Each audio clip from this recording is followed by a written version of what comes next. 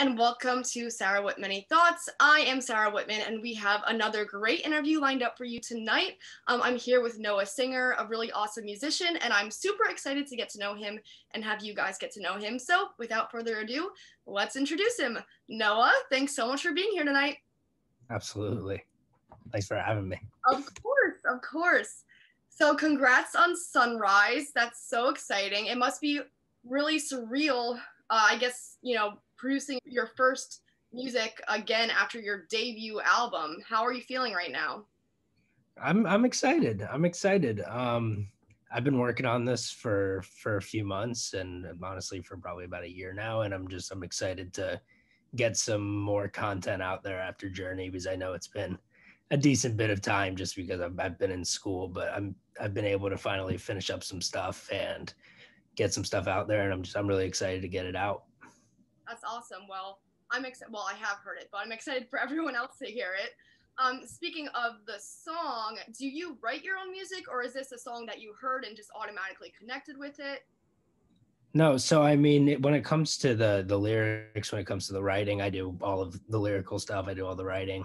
When it comes to the track itself, I usually collaborate with a producer. So I had somebody named Jay Grooves, um, who's somebody that did 4 or 5 of my tracks on my last album too. And it's something where I kind of hear a bass beat and then I put it together. I put all the vocals, that kind of stuff in there, and then I send it over to my producer, Cameron Dietz, and then he kind of just puts everything together and makes it happen. But yeah, I mean, I have a little recording studio in the corner of my closet of my apartment, and that's kind of where I make everything. I have my little keyboard and my plugins and all the fun stuff. But yeah, I'm just making it out of a little closet, so it's a lot of fun.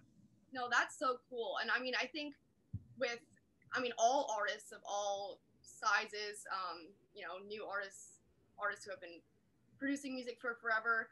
Something that happened with pandemic is so many have switched to just doing everything at home, which is, I think, so cool and probably a lot cheaper. Oh yeah, no question. Yeah, that's really cool that you get to do that. So, as you said, it has been a little bit of time since you released Journey, your debut album, which came out in November, and that has done pretty well. I mean, you've had over 100,000 streams on iTunes, which is so great. So, congrats on that. Thank you. Of course. Have you noticed a change in your artistry at all, or like an evolution in how you make music, how you think about it, between creating your Journey music and songs to now?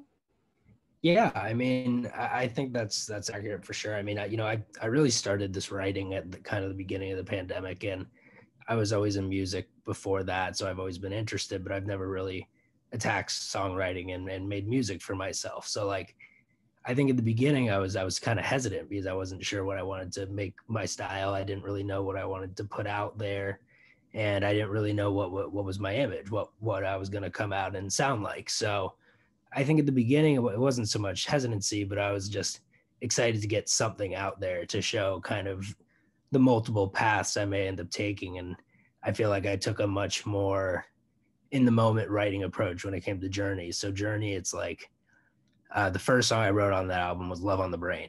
And that was a song I wrote for my girlfriend. But while I was in the middle of writing that song, I came up with the idea for Journey. So it's like, that was a very quick evolving process. And I was able to get 8 songs out in 3 or 4 months and really just like have great productivity and great work rate and just get a lot out. And then came to Sunrise, and I started working on Sunrise probably in January or December, January. And it's taken me till now to really get it to where I wanted it to be, because I think at this point I want to make sure everything is perfect with it when I get it out. And I know that with my schedule, I'm in law school, so my work schedule is a little tough, and find time to be creative and come up with music is limited. But in that time, I still want to be able to get out the best stuff and not be rushing releases and doing any of that stuff. So I don't know. My process has certainly changed, but I still kind of go through the same creative process and kind of getting to where I want to get with the music. That's really cool. And I was actually going to ask you about your degree and being in law school. Is that something you always wanted to do? Yeah. I mean, so I've wanted to be a lawyer since I was like 10. But for the most part, I want to be a judge in the end of it. So that's kind of where I'm going with that. Um, but yeah, I mean, I've always been very intrigued by the law. Like I was in sports when I was younger, so I was always interested in sports law, that kind of nonsense. And then my freshman year of undergrad, I went to school in China at NYU Shanghai, and I was there for international law. So like, everything that I've been doing up to where I'm at now has been tailored towards that. I was a poli sci major in college, and it's just I've always been very interested in the law and being involved in the legal system and trying to improve it.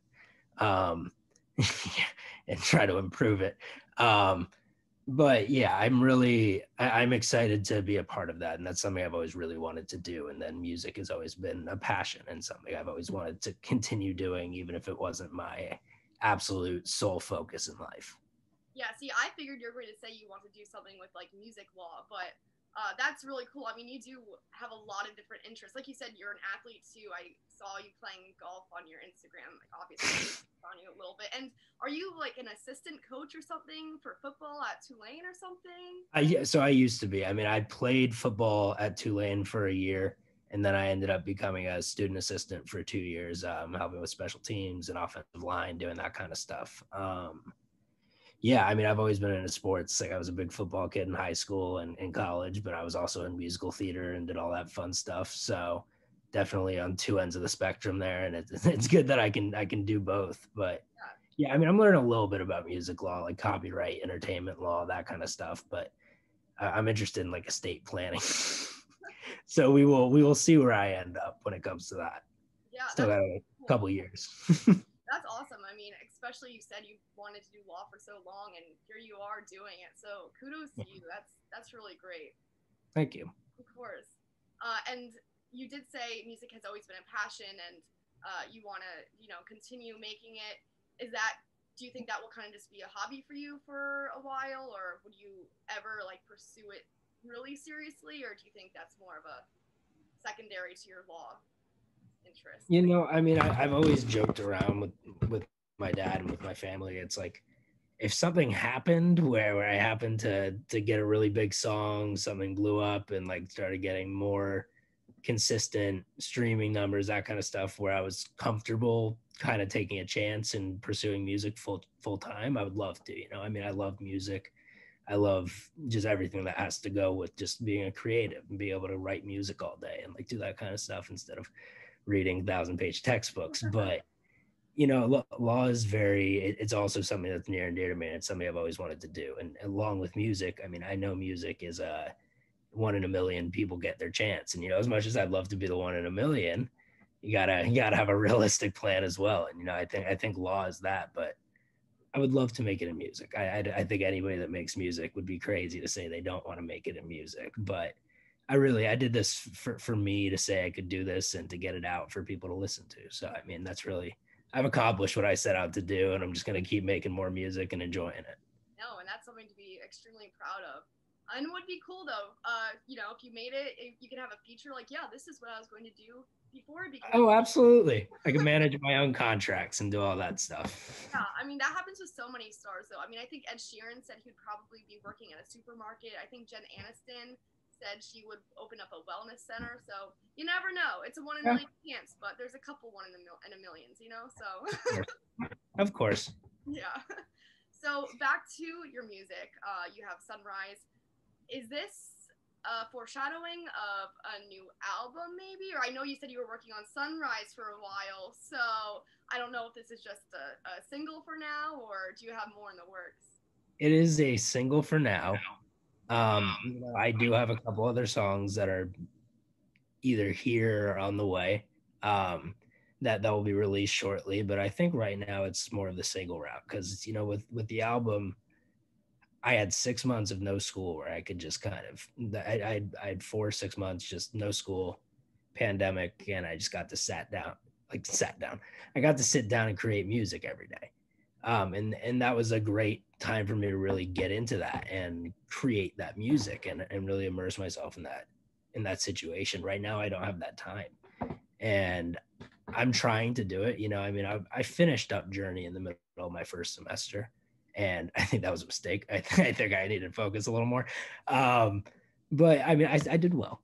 But it's difficult to balance that amount of school, and law school is kind of a job. So it's a job, and then also managing creating a big album. But I have a few more songs on the way. I mean, I have after this I'll do a little teaser. I have a country song coming, which will be interesting, and that's a big thing with my music. I want to be able to do whatever genre I want to do on whatever day and come out with it and see if people enjoy that, and they do, I'll make more of it.